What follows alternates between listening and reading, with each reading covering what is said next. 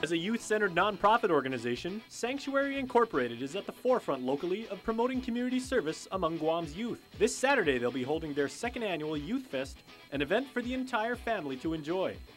Eddie Mesa is Sanctuary's project coordinator. This is our second annual youth festival. It's going to be held at Skinner's Plaza from 10 o'clock in the morning to 10 o'clock at night. And during that time, there's going to be a bunch of entertainment. They're going to have Battle of the Bands. It's like a mini carnival, so there will be games, there will be food. Okay, just come out, support Sanctuary. This is our biggest fundraiser of the year. The youth of Sanctuary lined up along Marine Corps Drive yesterday to promote this annual event, which also features the Youth of the Year award to an outstanding young person, booths for 11 youth service nonprofit organizations, the iRecycle station, and much more. Youth Fest 2012 is the perfect place to spend your Global Youth Day of Service this weekend.